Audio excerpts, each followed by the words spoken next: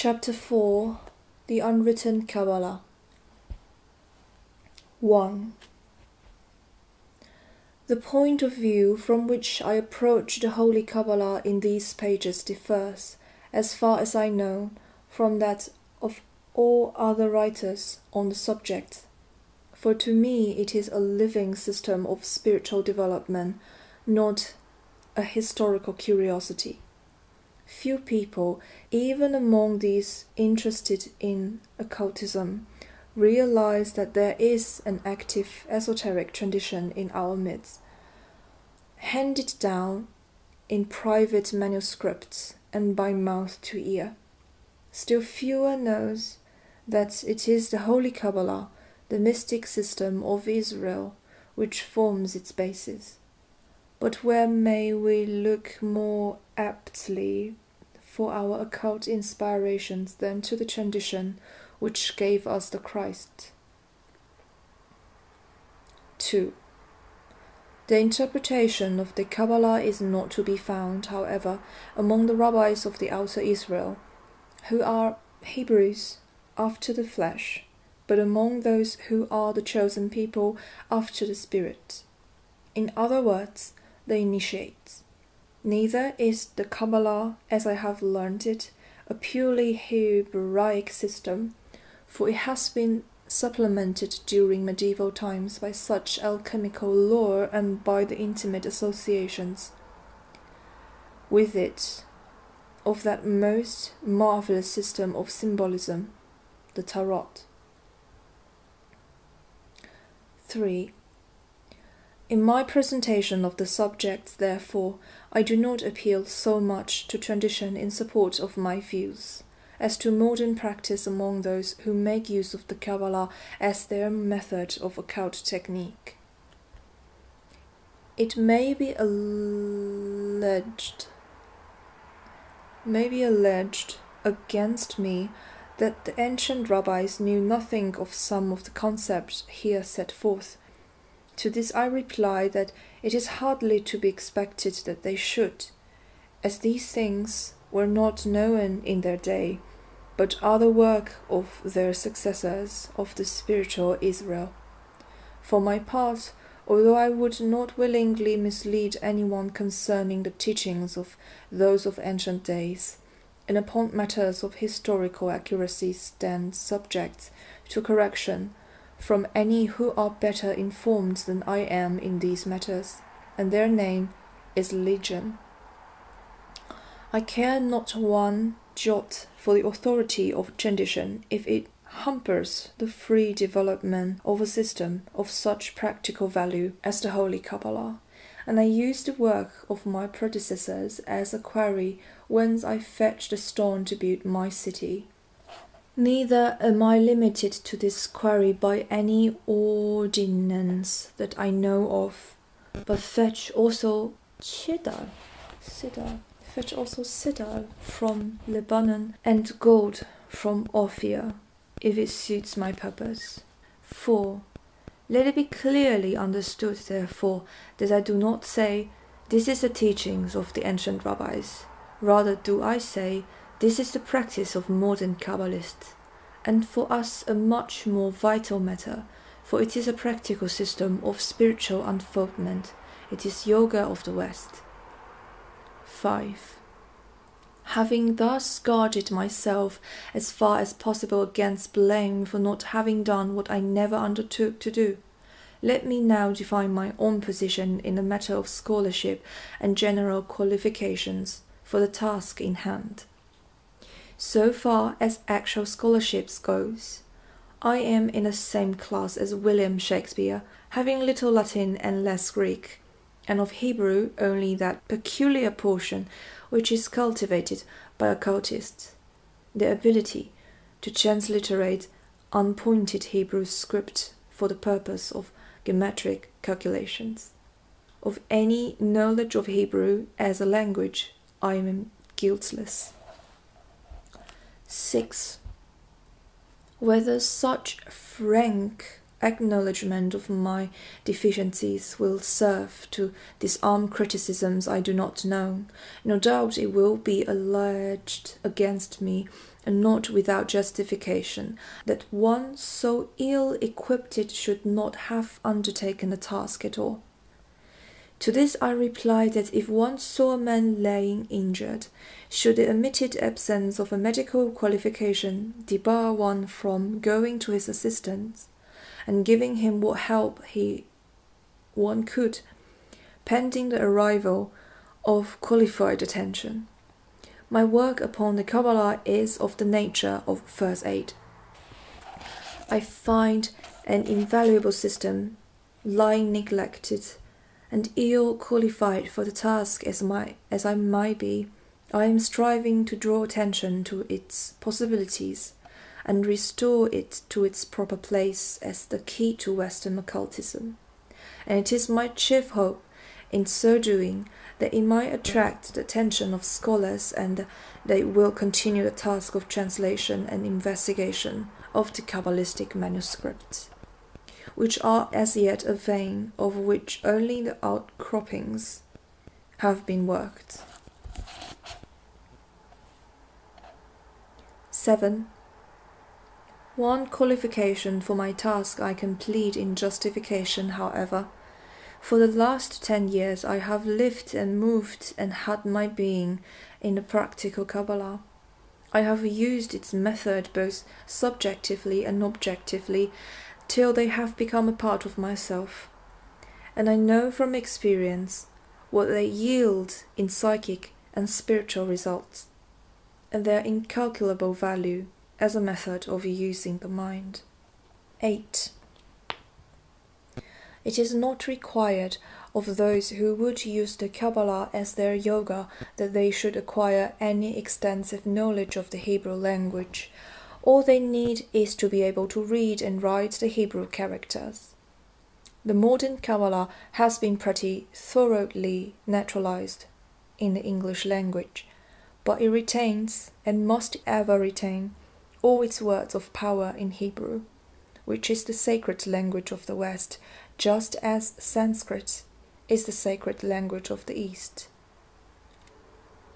There are those who have objected to the free employment of Sanskrit terms in occult literature, and no doubt they will object even more strongly to the employment of Hebrew characters, but their use is unavoidable, for every letter in Hebrew is also a number, and the numbers to which words add up are not only an important clue to their significance, but can also be used to express the relationships existing between different ideas and potencies.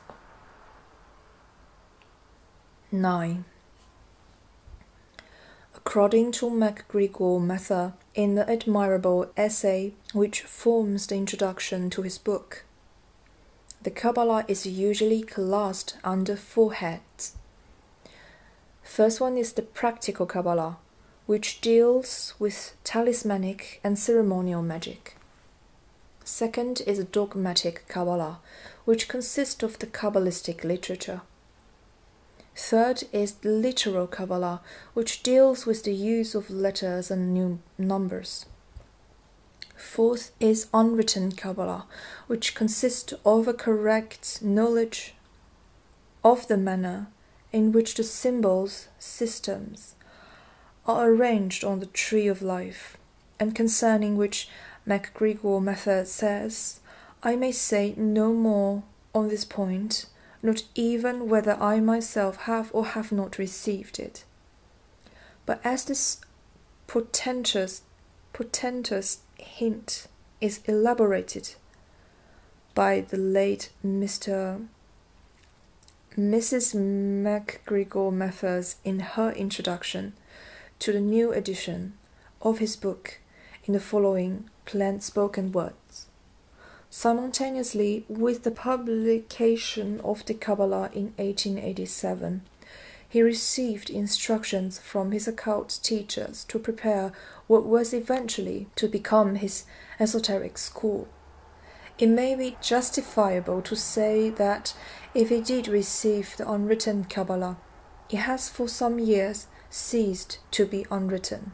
For after a quarrel with MacGregor Method, Alistair Crowley, the well-known author and scholar, published the lot. His books are now rare and hard to come by, and being much valued by more scholarly of esotericists, their price has gone up out of sight, and they seldom come into the second-hand book market. 10.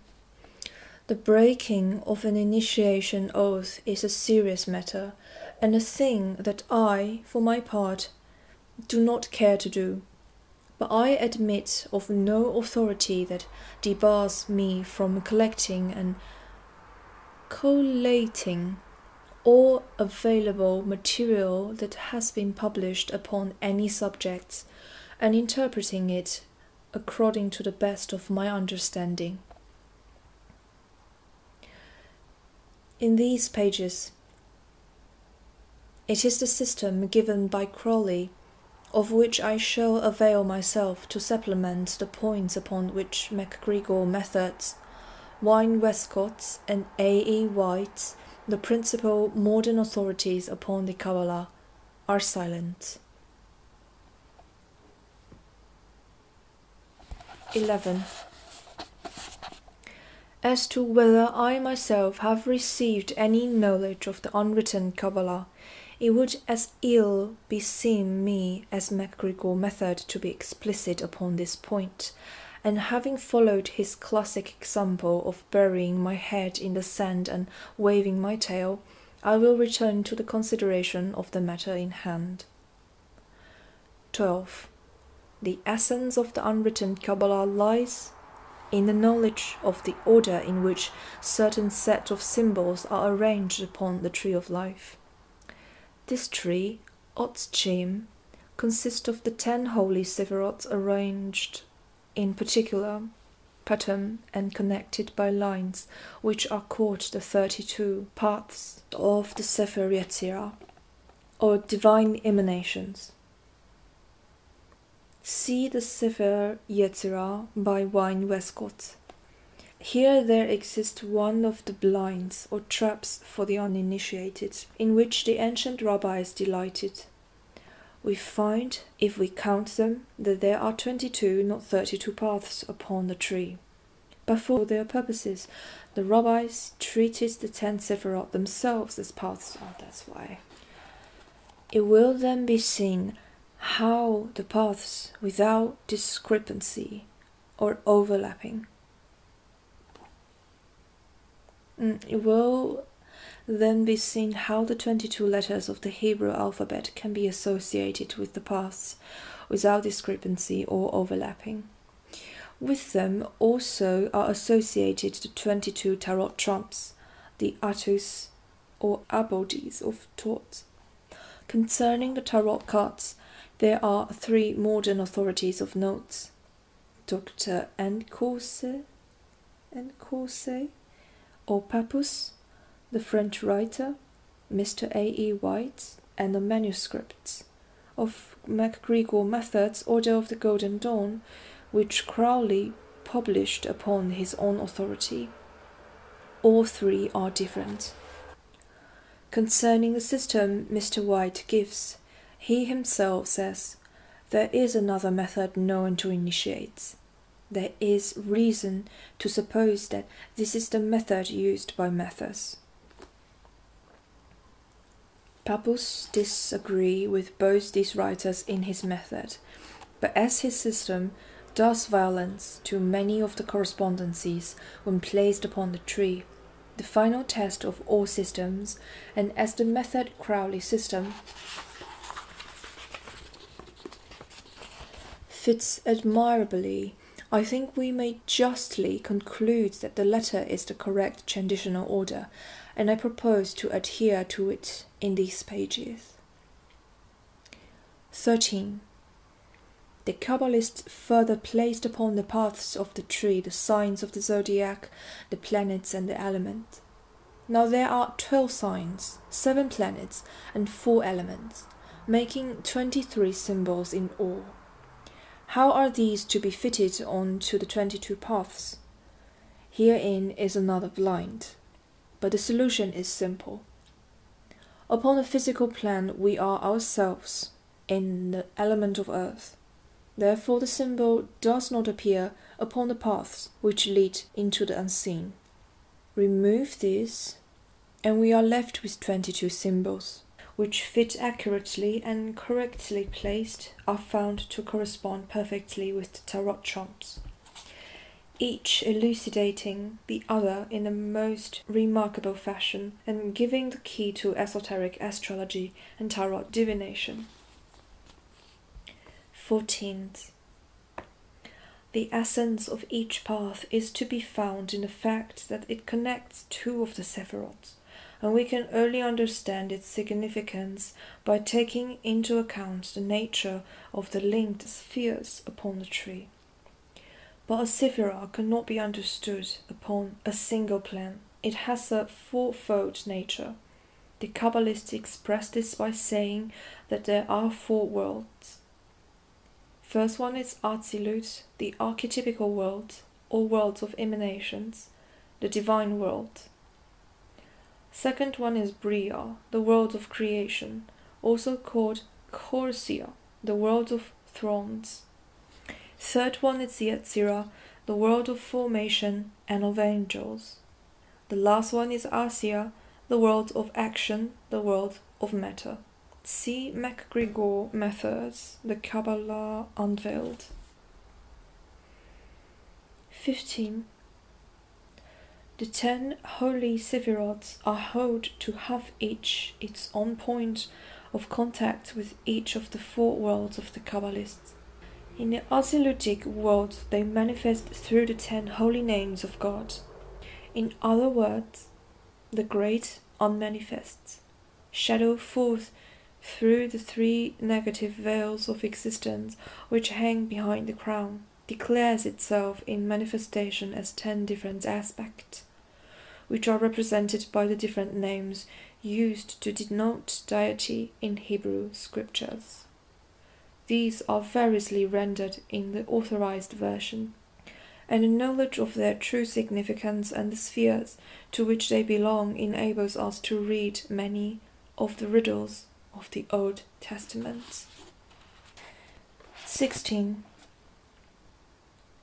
In the Briatic world, the divine emanations are held to manifest through the 10 mighty archangels, whose names play such an important part in ceremonial magic. It is the worn and effected remnant of these words of power that are the barbarous name of evocation of medieval magic, not one letter of which may be changed. Why this is so may readily be seen when we remember that in Hebrew a letter is also a number, and the number of a name have an important significance. 17. In the Yetziraic world, the divine emanations manifest not through a single being, but through different types of beings, which are called the angelic hosts or choirs. 18. The Asiatic world is not, strictly speaking, the world of matter when we view from the Sephirotic standpoint, but rather the lower astral and etheric planes, which together form the background of matter. Upon the physical plane, the divine emanations manifest through what may not inaptly be called the 10 mundane chakras. Likening these centers of manifestations to the centers that exist in human body, an exact analogy. These chakras are the premium mobile or first swearings, the sphere of the zodiac, the 7 planets, and the elements taken together, 10 in all. 19. It will be seen from the foregoing that each sephirah will therefore consist, firstly, of its mundane chakra, secondly, of an angelic host of beings, devas or archons, principality or powers, according to the terminology used, Thirdly, an angelic, archangelic consciousness or throne. And fourthly, a special aspect of the deity, God as he is in his entirety, being hidden behind the negative veils of existence, incomprehensible to enlightened human consciousness. 20. The Sephiroths may justly be considered macrocosmic, and the paths microcosmic, for the Sephiroths, connected as they sometimes are in old diagrams by a flash of lightning, which is often depicted as hilted like a fiery sword, represents the successive divine emanations which constitute creative evolution, whereas the paths represent the successive stages of the unfolding of cosmic realization in human consciousness.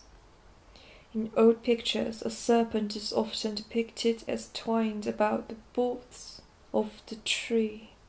This is the serpent Netrustan, who holds his tail in his mouth, the symbol of wisdom and initiation. The coils of the serpent, which correctly arranged upon the tree, cross each of the paths in succession and serve to indicate the order in which they should be numbered. With the help of this glyph, then, it is a simple matter to arrange all the tables of symbols in their correct positions upon the tree, granted that the symbols are given in their correct orders in the tables. In certain modern books, which rank as authorities upon the subject, the correct order is not given, the writers apparently holding that this should not be revealed to the uninitiated. But as this order is given correctly in certain old books, and for the matter of that, in the Bible itself and the Kabbalistic literature, there seems to me no point in deliberately misleading students with spurious information. To refuse to divulge anything may be justifiable, but how is it possible to justify the handing on of misleading statements? No one is going to be persecuted nowadays for their studies in unorthodox sciences, so there can be but one purpose in withholding teachings that relates solely to the theory of the universe and to the philosophy arising therefrom, and in no way to the method of practical magic. And that purpose is to retain a monopoly of the knowledge which confers prestige, if not power. 21. For my part, I believe that this selfishness and exclusiveness are the bane of the occult movement rather than its safeguard. It is the old sin of retaining the knowledge of God in the hands of a priesthood and denying it to all outside the sacred clan, justifiable enough when the people were savages, but unjustifiable in a case of modern students. For when all is said and done, the desired information can be worked out from existing literature by those who care to take the trouble, or purchased plainly set forth by those who can afford high prices for books now rare. Surely the possession of ample time and ample cash should not be the test of the fitness to obtain the sacred wisdom. 22. No doubt I shall expose myself to a shower of abuse from the self-constituted guardians of this knowledge, who may hold that their precious secrets have been betrayed. To this I reply that I am not betraying anything that is secret, but collecting which has already been given to the world and is of a simple and well-known nature.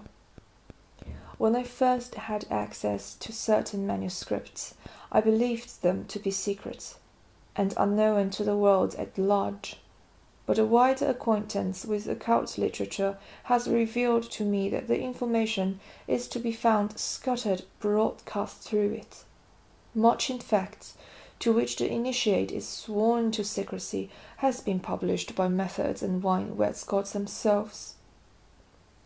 and as recently as 1926, a new edition of Mather's work on the Qabalah was brought out under the editorship of his widow, who may be assumed to have known his wishes.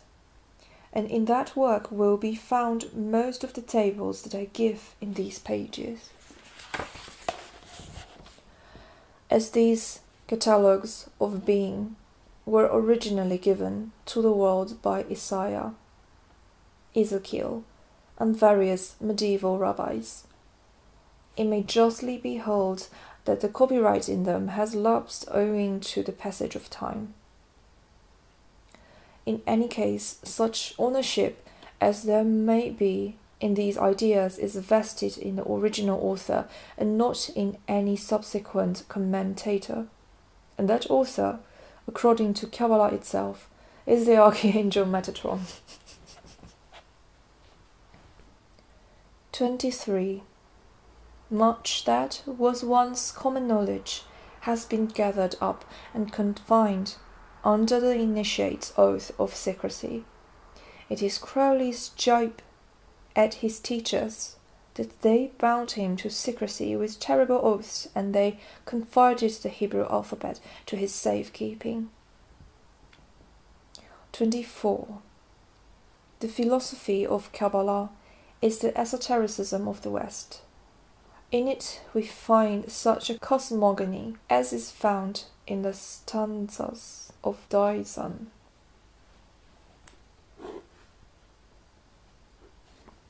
which were the basis of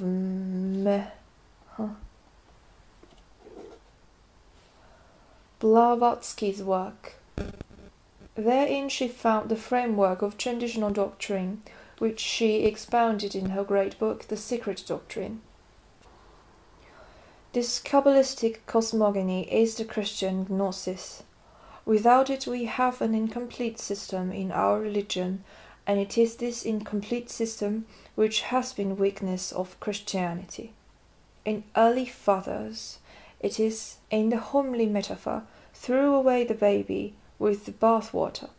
A very cursory acquaintance with the Qabalah serves to show that here we have the essential keys to the riddles of scriptures in general and the prophetic books in particular. Is there any good reason why initiates of the present day should put all this knowledge into a secret box and sit upon the lid? If they consider that I am wrong to give accurate information upon matters which they consider their private preserve, I reply that this is a free country, and they are entitled to their own opinion.